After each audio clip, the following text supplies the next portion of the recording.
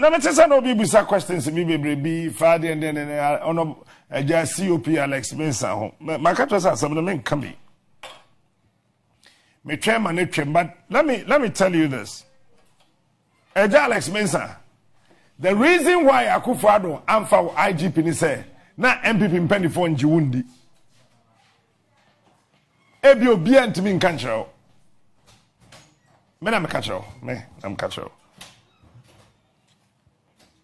At one of the top-notch Ebusuafo yes a higher Wisdom TV. Ebusuafo Captain Smart or Captain Smart or Onua TV. Or the nsɛm bi abotugwa or dafa OSP or Alex Mensah. Yeah. Na one mi there onche biara na leak tape bi obotugwa. Leak tape bi abotugwa. Ma wudi hwa bobo or commissioner office yeah work on some na Captain Smart waba kanadwen order fa and some orokodo ewo leak tape no ho ewo police jumoku numu na Captain Smart asem waba kanade oye OSP Alex Mensah. The reason why Nana Akufo-Addo one fa IGP one farman not the ma dampare or the IGP in the ma dampare no on any there uhuni there say the IGP in the ma OSP Alex Mensah Ghana and hwene on koye anaso police ikuno on koye anintaso no one fa IGP no one farmer Alex Mensah OSP no de ma dam or the IGP no de ma dampare no na committees nangesa wonime there say or de mana one pu wanjintum anintaso na one farmer no tebusua and summon binen and summer Captain Smart order boat to Guano. One named the Captain Smart today. We get a secret papa. No, I can some afa OSP Alex Mensah papa.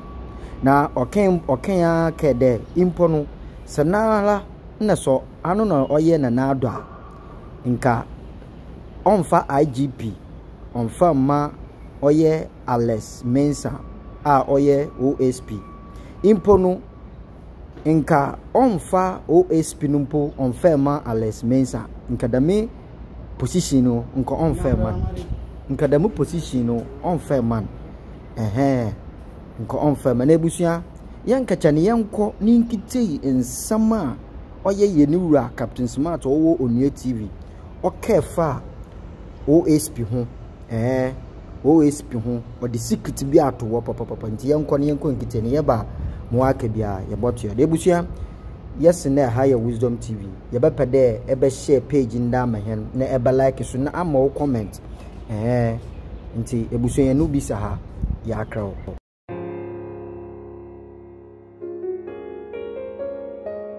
na me tese no bi busa questions me be Friday and then on just COP Alex Mensah ho maka to say some no men come be. Me try man but let me tell you this.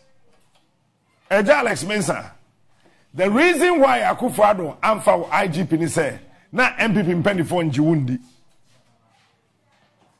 Ebi obi antimi nka nkyerɛw.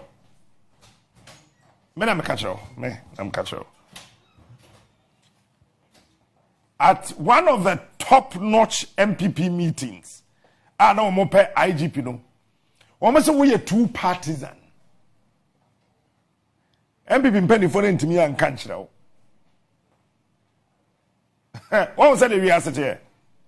MPP mpendifo na say Alex Mensah, COP Alex Mensah, even though he was promoted, sanka ye bad pa. Na ko be di IGP. MPP mpendifo na call meeting discussing. Omo say padino. Oye no ho party bi chenche bi dodo mu hu say yampa hu say nyampa. Alex Mensah I mean kantre wo ne na te ase se me wo any commendations for Nana Adodankwa Akufo-Addo me wo abasubo bia de ma Akufo-Addo e wo na memu ya obui mu a eye se wo Alex Mensah one more di mu ndi IGP unim di entia party for mpani for dan kasa te ase se why wo ho MPP chinchin dodo na police emfa party ndi enti na ya modin so unim ma me ka kire. Number 2. Time I will be here. COP Nikurano. Party for him penny. Somebody was bold enough and went to Akufo-Addo. It was a Thursday evening. Ocean will feel him where he's go. Okacha Akufo-Addo say it was a mistake. So here with COP. Maybe you don't know. Obin can't Alex Mensah. Akatwa se niema ye nim okrum ha no enye ni nyina na ye ka MPP mpeni for nkasa hu sa Alex Mensah ye the IGP man pe obebo krui. That is why we were not appointed as the IGP.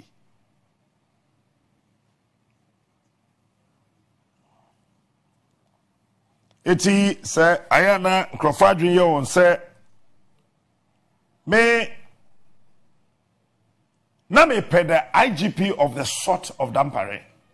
Ebia police for be imped Dampare. But yentemo IGP ye no police for nkwaso ye di Ghana for so. And no ni ade say police for no tiase say IGP police for more Ghana mun do 100,000. We are 30 million plus. Me pay police asem bruta. One pay Dampare asem I don't have any problem with you. Me dan pare din samfun me ka kire no me nsuro me kro ma me nsuro bia me kro yam timi me nsuro bia saben ka me ka kire. But the point is that ye pe IGP a MPP for kodin samfun a wo mbe suro so be chi won NDC kodin samfun a wo mbe suro so be chi won. That is why dan pare Papa ya oye sa ad hoc committee chairman ko friend say attach akra Dampare che no we say attach na bisa no attach at the camp woman dey call East Legon no say ana airport police station either airport police station na East Legon police station me wo fear no be friend say ya che na ba ho ya ma ono oko office ko ye adwuma as a member of parliament wo mu detaining the driver o pa busa no IGP ochi ni wiye no oba bechi sosu ye fenden sosu NDC MP o Medina Sevia sosu ochi no apart from so mu declare wanted no osanche no for traffic offense yempe we ye pede ye pede oba be MPP send the party mra power nkwa no way me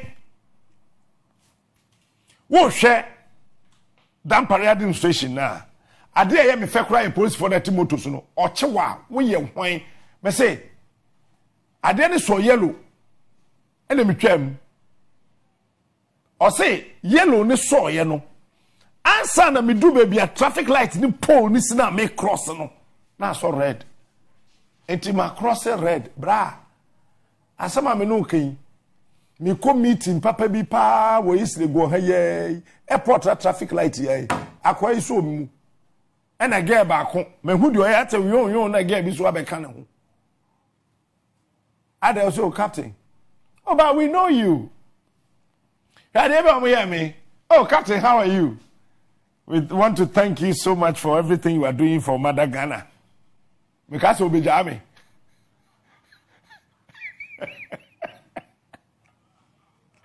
And so we'll do more.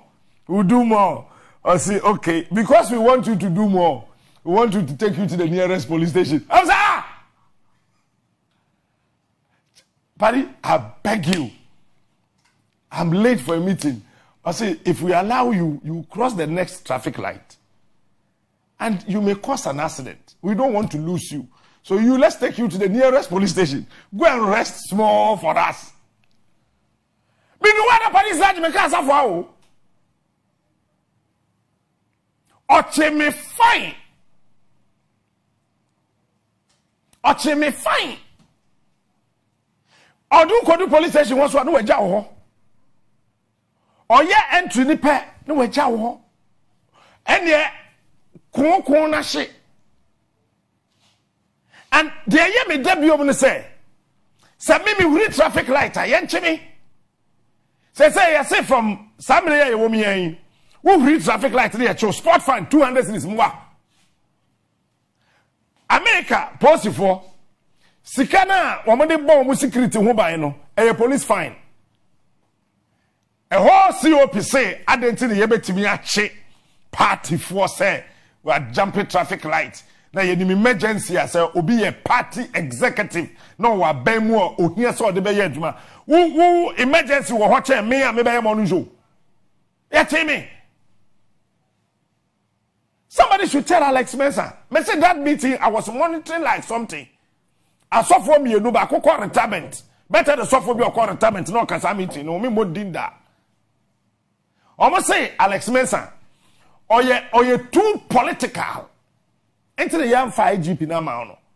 You think Akufo-Addo is a fool to have appointed Dampare? I mean, Alex Mensah, you have insulted Akufo-Addo. You have insulted him. You think he's a fool to have appointed Dampare to become the IGP? You know me so? Anyone there? Me I say me see me twem na twem. Na videos a membo okrom ha. Producer tease video no microphone say ye num ni yega. Just tease Dampare's video. Tease video no keke. You don't know the guy you are dealing with. Me say asem we me man atwam videos I be bɔ koma no. Why here parliament be sat ad hoc committee bi. You think we don't know what is happening? First reason said Dampare is too young. It is a odi Tenio, reasons in ye, and listen to what is happening over there. Minyan can be made home pay. You said Dampare too young. Less than 50. It is ye jana. That's all yen near me ya. A baby abe maintaining no. Ain't in the one here when we dinner chino, obi anya IGP ni. Intimani nye waduma wo peso di IGP nti madam pare nye aduma ni afede tag be e ato dam pare ne say oye den celebrity IGP na ka peso be celebrity IGP wo be say koye den oye dirty IGP. No, please mama enwe kakra na yenjai sa yesi e po bi obe ye aduma. When you be so yeah, you want to Ghana, yena yetima and money ya hotoya. Musi ye. Me teba could be a say. Post must say promotions no. A party na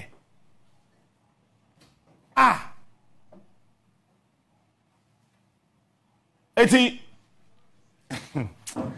Well, I'm trying to 7 Ebusia inti insamni bina.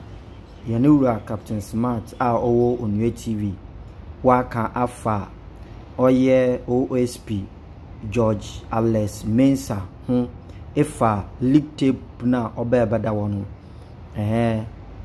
sene bina Captain Smart kan busia oya asemo te busia yes ha Wisdom TV.